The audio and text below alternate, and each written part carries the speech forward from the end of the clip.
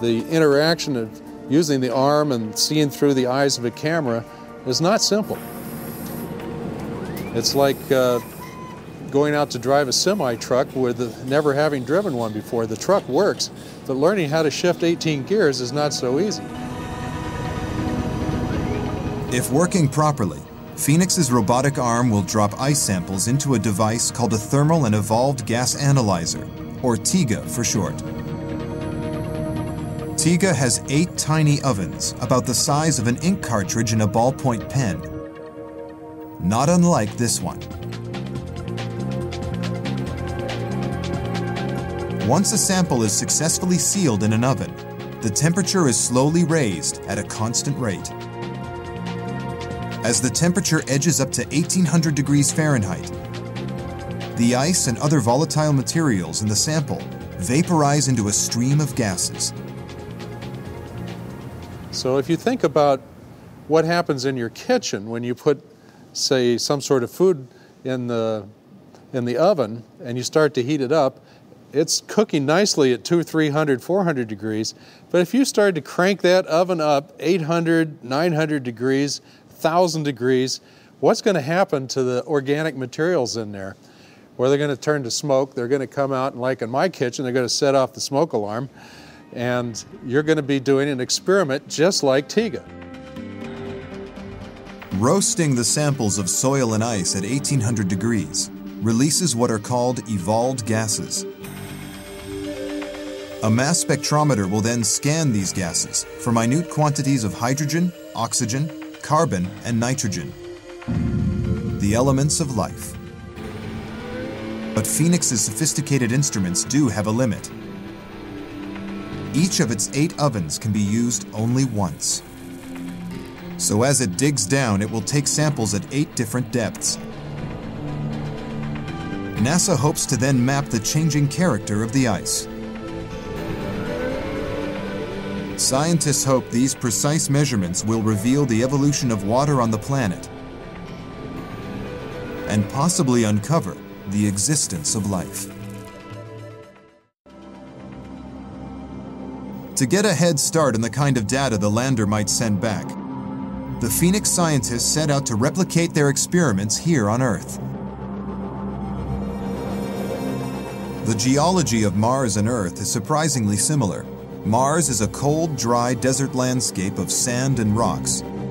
But both planets share land features like volcanoes, canyons, and valleys.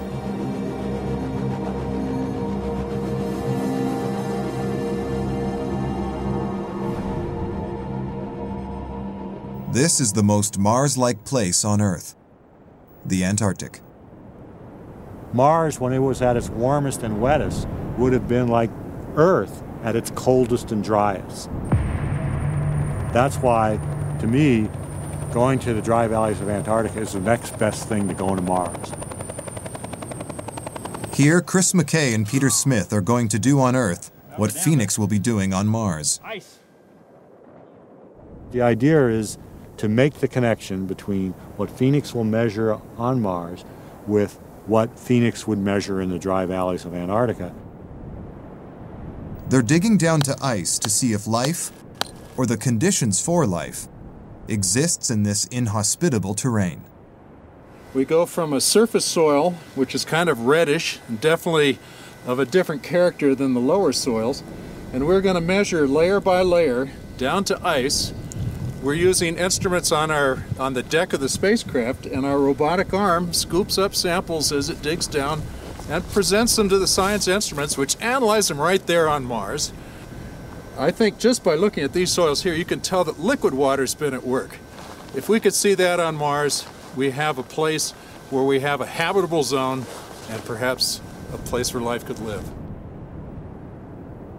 McKay and Smith's analysis of Antarctic ice reveals that life can exist in the sub-zero temperatures found on Mars. It's really quite phenomenal what we can find in the dry valleys and in the high Arctic, how life can make do with small, transient amounts of liquid water. These life forms are called extremophiles. They're microscopic bacteria that thrive in extreme environments. They were first discovered 40 years ago in the 160-degree hot springs of Yellowstone National Park.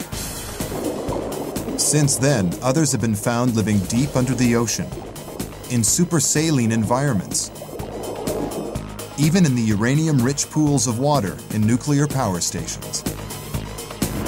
But it's the ones that live in the sub-zero temperatures of Antarctic ice that interest the Phoenix team. They reason that if microbes can be found here, then why not on Mars? So if Phoenix finds ice, it might just find evidence of life locked inside it. The other remarkable thing about polar deserts is how well ice and cold in general preserves evidence of life. We know that you can go up into permafrost in Siberia and dig out mammoths that have been frozen for 10,000 years or more. On Mars, we're hoping for the same effect. We're hoping to find, frozen in the ice on Mars, evidence of life that may have been preserved maybe for millions, but maybe even also for billions of years. Frozen micro-Martian mammoths, if you will.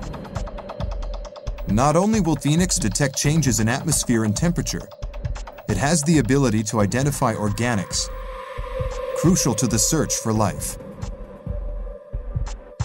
Our mission was designed specifically to touch water in the form of ice and to try and understand the properties of that ice, its history, its interaction with the soil, its interaction with the atmosphere, and really explore the question of is there or was there ever life on Mars?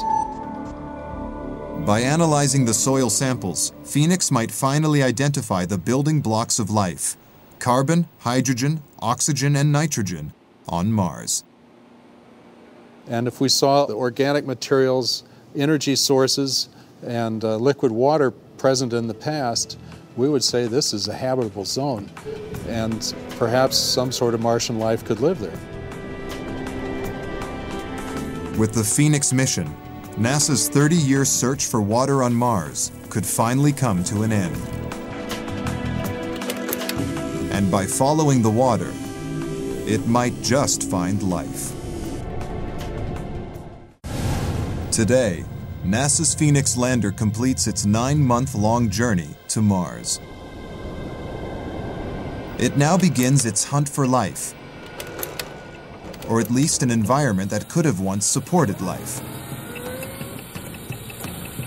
But does NASA really think it can find this on the frozen wastelands of Mars? The answer is yes. This is because of an accidental discovery made by the rover Spirit. Spirit's most significant scientific discovery came 1,200 days into its 90-day mission. In 2007, a moving part on Spirit malfunctions. The failure leads to the best evidence yet that Mars was once capable of supporting life. The right front wheel on Spirit doesn't turn anymore. It's failed. But the one good thing, the silver lining here, is that as we drive and we drag that wheel through the soil, we dig a trench. And every now and then, something interesting will pop up in the bottom of that trench. X-ray analysis of a patch of soil churned up by the stuck wheel yields unexpected results. It is composed of about 90% pure silica. That was just a complete unexpected discovery, pure serendipity, and frankly, if the right front wheel had been working properly, we might not have found it. This $320 million breakdown reveals more evidence of water. On Earth, high levels of silica occur in only 2 places: hot springs or fumaroles. Both environments bubble with water and life. The thing that's important about the silica discovery is that you can go to hot springs and you can go to fumaroles on Earth, and in both instances they're teeming with microbial life.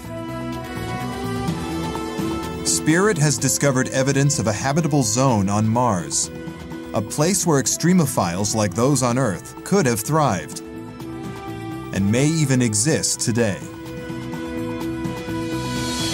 What's more, the idea of Martian life is backed up by the 4-billion-year-old Allen Hills meteorite. Structures inside it reveal what some believe is the first real evidence of Martian life forms. David McKay heads the team that made the discovery. We discovered in Allen Hills what we concluded was strong evidence for past life. That evidence consisted of, number one, some little tiny fossil-like features that are similar to fossils known to occur on Earth. Number two, we found that there were crystals made of an iron oxide, which are also always associated with bacteria on Earth. McKay and his team believe that the Allen Hills meteorite is proof that life existed on Mars. When they announced their discovery in 1997, most scientists were skeptical. The discovery of fossils in the Martian meteorite was always problematical. They weren't really biological structures, they were just little round and little oval-shaped things. And people quickly realized that if you pick up any piece of rock or dirt and examine it at that scale, you often see little round and little oval-like structures that have nothing to do with biology. But Spirit's discovery of silica on Mars has reopened the debate about Martian microbes. If extremophiles can be found in similar environments on Earth, then why not on Mars? Will Phoenix find the evidence that backs up McKay's belief that life existed on Mars? If it does, the implications will be profound. You may think that if we find life on Mars and it's just microbes, who cares? Why is that important? But within those microbes could be the potential for all of the richness and complexity of life like we see on Earth. In the same sense that an acorn is an oak tree, a single organism on Mars could represent the potential for complex ecosystems for animals and plants and even human-like intelligence. Even if on Mars that seed didn't grow to its full potential, if the acorn didn't become an oak tree, it's still interesting because it tells us that on other worlds, on other stars, it would have fully developed. We're not alone. It's an astonishing prospect, one that the Phoenix mission is poised to solve. Well, when Phoenix lands down on Mars and sends back its first signal that it lands successfully, I will breathe a 5-year-long sigh of relief.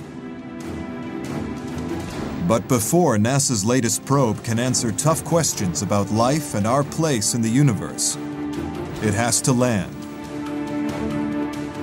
And that may be the biggest challenge it faces.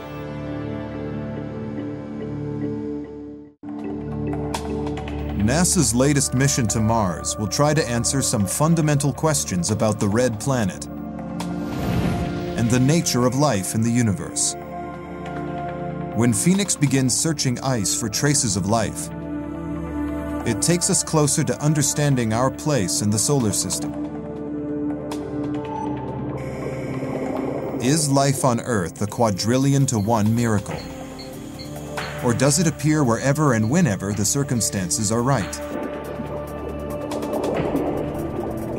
Before it can answer these questions, Phoenix has to safely get to Mars. Just a few hours ago, NASA's probe began its final approach to the planet. Station Mediacom. At this point, we have a strong signal from Phoenix via Odyssey. And the team at JPL began slowing the spacecraft down for a soft landing on the planet's surface. Okay, loss of the X-band signal from the DSN does indicate an expected cruise stage separation. This man is responsible for bringing its speed down from 74,000 to 5.5 miles an hour. He's Gentry Lee. The risky part of the mission begins as we near Mars. When we hit the top of the atmosphere, the process of slowing down begins. And in that 6 to 7 minutes, we slow down from tens of thousands of miles an hour to single digits miles.